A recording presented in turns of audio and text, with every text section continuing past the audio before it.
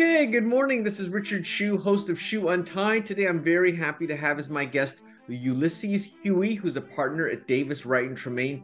Ulysses, welcome to the program. Thank you very much, Richard. So you definitely have one of the more interesting backgrounds I have come across. Let me start by asking you why you went to law school in the first place. Well, coming out of high school, I had a strong math and science background. And then I went to college and had to choose a major. And my dad advised me to not take any Mickey Mouse courses. I was never sure what he meant, but I think, not the humanities. I rebelled and majored in philosophy. And what led me there was in my senior year in high school, I could take an elective in the spring and you're basically on your way to, just college at that point. And I took philosophy on a whim and I didn't understand anything the teacher was saying. And I got probably the worst grade I've ever gotten. And so as a considering majors, that stuck with me. I mean, not to just jump into philosophy, but it was like, I have to be able to figure a little bit out about philosophy. I mean, I'm an average intelligence and there's lots of, people in the field and I've got to be able to do it. So I started taking philosophy courses, starting all the way from in the Western tradition, from the pre-Socratics to Socrates and Plato. And I got hooked.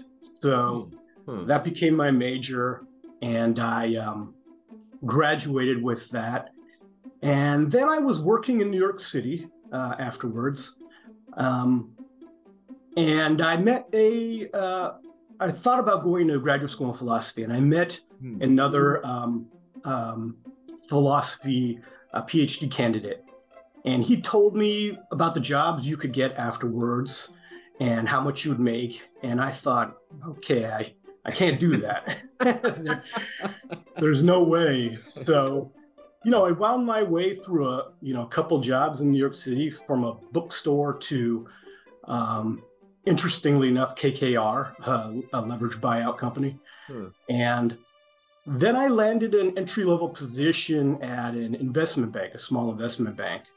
And I was a securities analyst, so doing technical and fundamental analysis. And we did micro and small cap IPOs. And most of the clients that we took public were very innovative tech companies. So for example, an Israeli company that had an internet telephony product.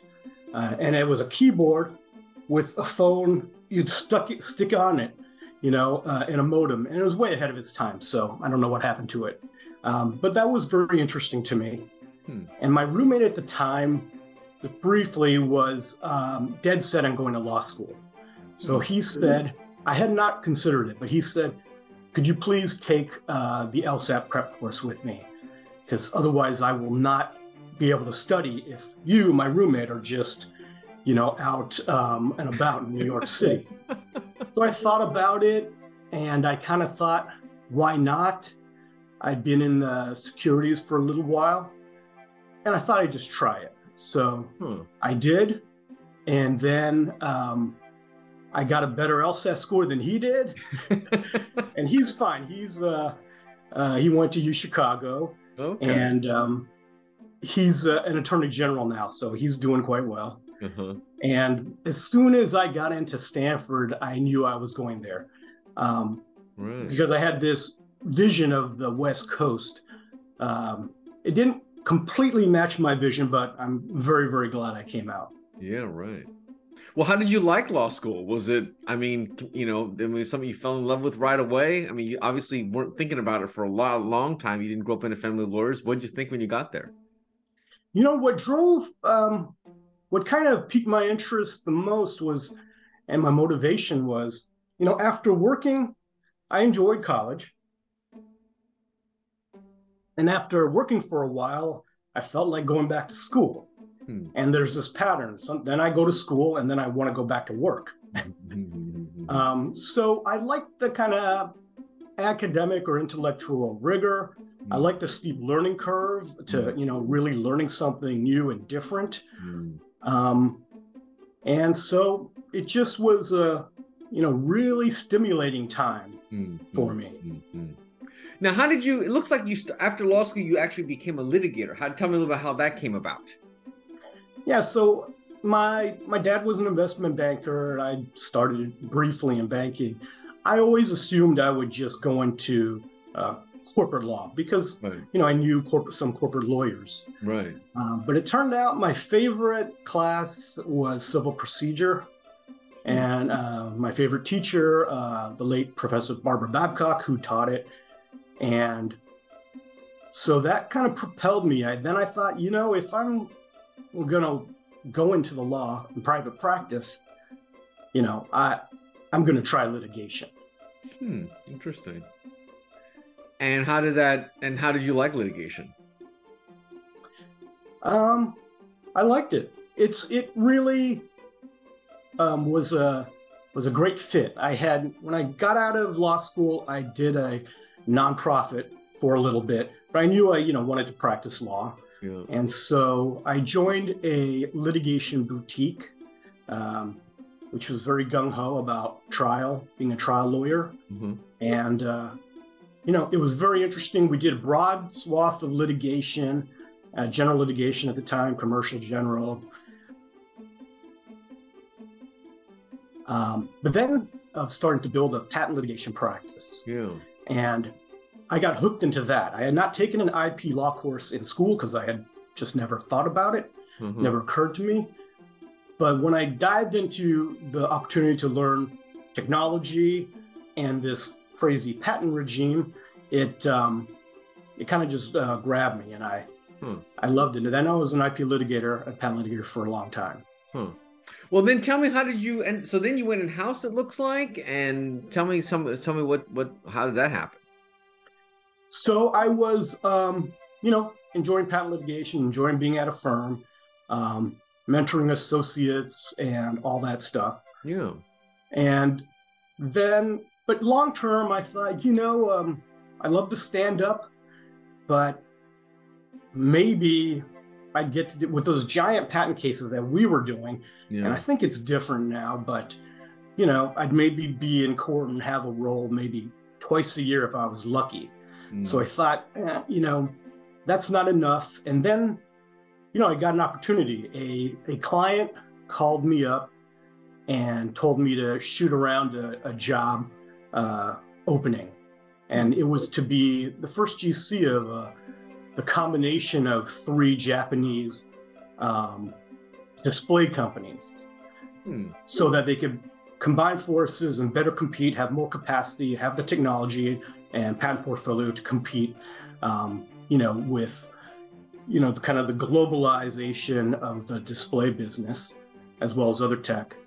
And so it piqued my curiosity, and I was about to send it out to everyone in my firm, and then I decided, well, maybe I won't do that, and I'll just call my friend up. Interesting. And I got to learn more about the job. They did a nationwide search, but I, had an in, and I hit it off with the person who was hiring.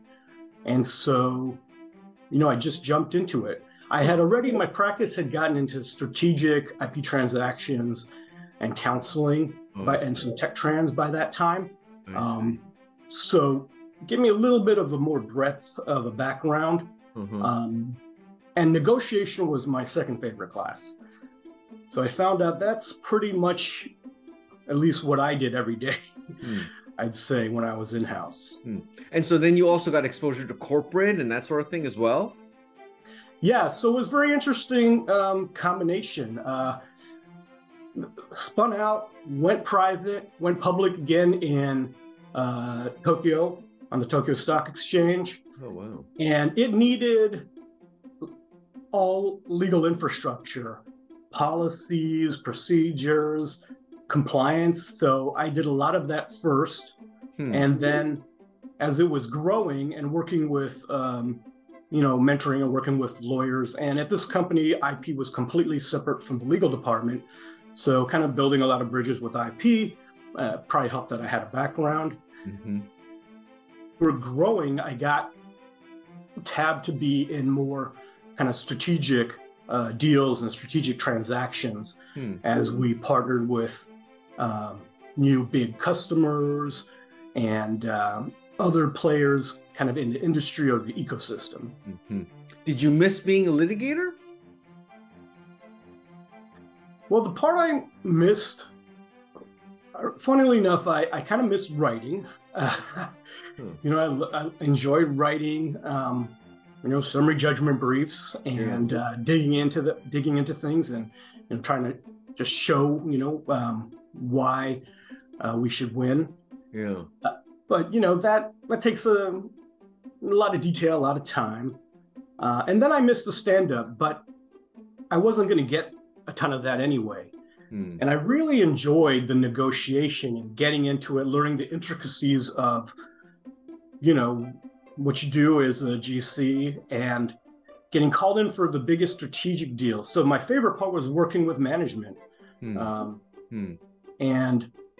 you know, helping them navigate and negotiate the legal issues that they're less familiar with. Interesting. And it wasn't a problem that you didn't speak Japanese?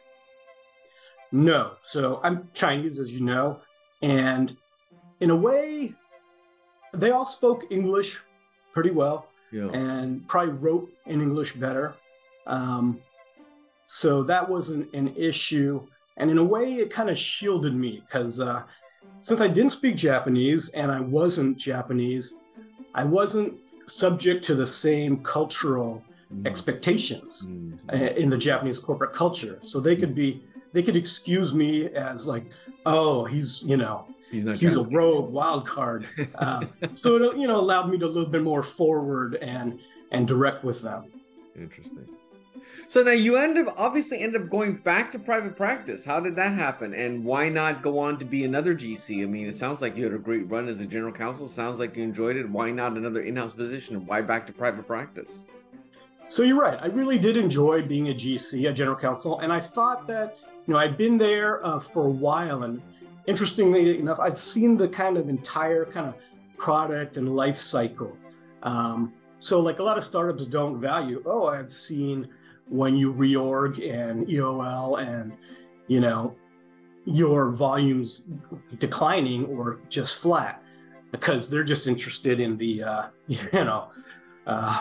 right side of the hockey stick.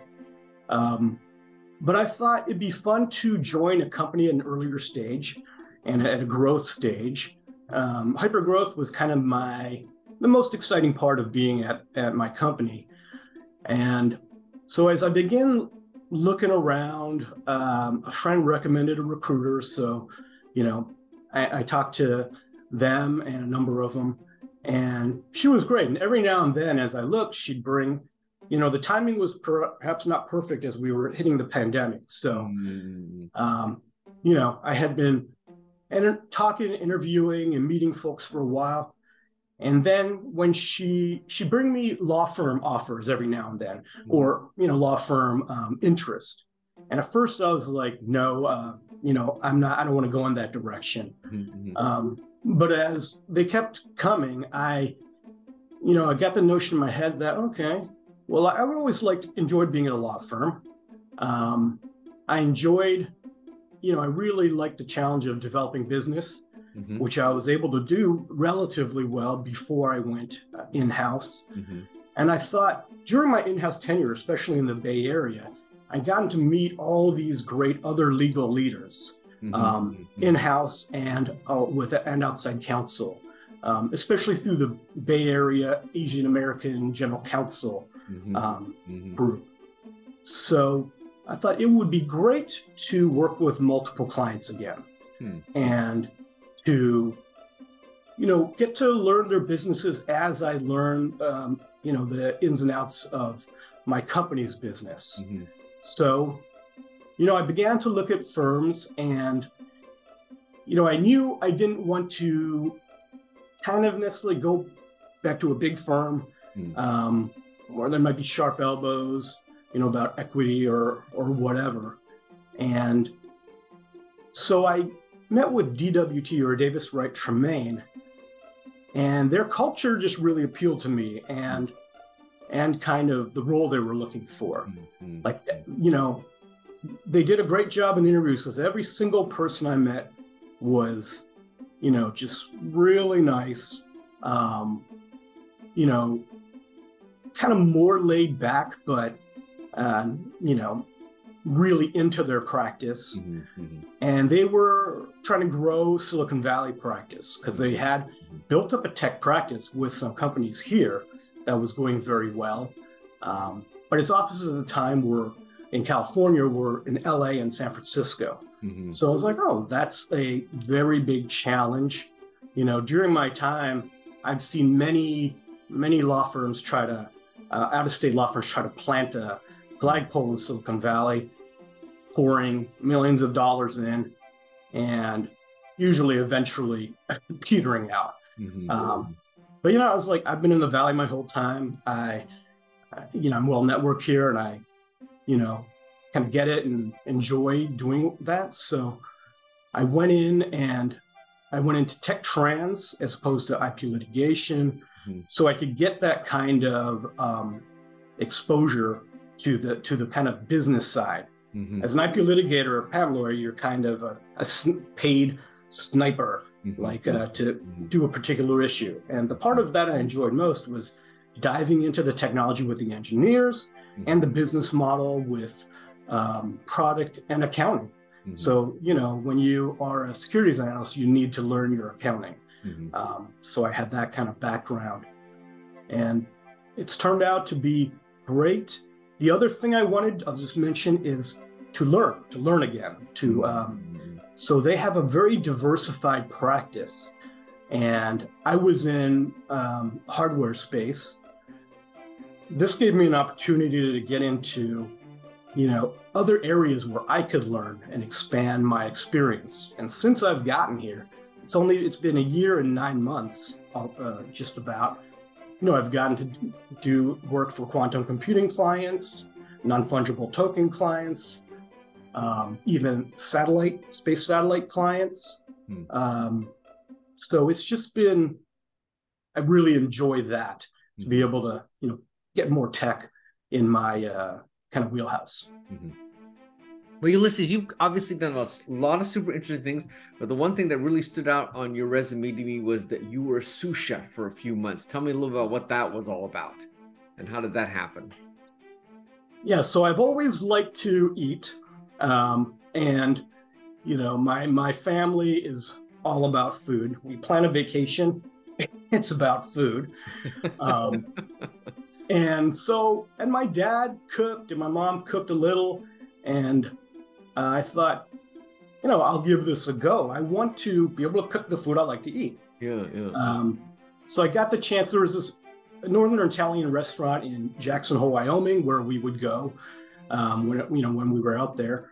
And I just asked the chef one day if, you know, I could, you know, do a summer there as an extern or apprentice. And she said, okay, well, you know, can you write me a letter of why you want to do it? Usually I take, because summer's a very busy season, I take externs from the CIA or Culinary Institute of America, and, you know, I have to reteach them everything anyway. So she took a flyer on me, and she said, just show up with, you know, a chef's knife, filleting knife, and paring knife, and we'll teach you everything else. And so I learned so much that summer, as a, you know, from butchering rabbits, chickens, to making bread, to making fresh pasta.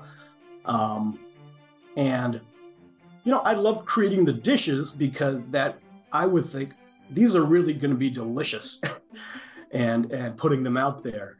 So it was a great restaurant. We only served dinner. So I had kind of mornings free. I could go fly fishing or mountain biking. And then I'd come in early, and, you know, we'd write the menu when we got in on a little chalkboard. And I'd prep for that, and then cook the, you know, staff meal. and then go to work. And it was all about production in the US. And because you have small kitchens, you don't have a ton of staff typically. And sometimes you do, on a busy night, 100 covers, which means, customers.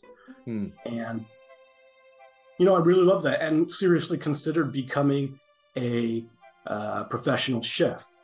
She gave me the opportunity as I got into it to kind of create things and create dishes. And she was expecting, so for a while, she just let me run the restaurant as a chef by myself. And so I had seriously considered that. Any future thoughts that you might go do that again one of these days?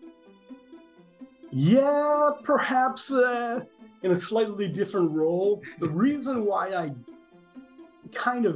didn't do it was the pressure. So I understand the pressure chefs feel, because every single dish you make has to be perfect or just to the best of your ability. Right. And at a very high standard, because otherwise the customer gets it. That's all they, the diner eats that, and that's all they know about you. And they think, that wasn't that great. So I was like, that is it's a hard thing to do. I really respect, chefs, line chefs. There's a lot of burnout. They, try at your favorite restaurant. The chefs have turned over already a number of times. Someone who can be consistent over years is very impressive. Someone like, or a restaurant like Le Bernardin, which is just as good now as it was, 20, 25 years ago. Right. Well, Ulysses, it's been a really interesting conversation. I really appreciate your taking the time. If you do decide to open a restaurant, please come back and tell me about it. Okay, I will. I'll definitely do that. It'll probably be in a decade or so, but okay. This is Richard Hsu and Ulysses Hui. Thanks.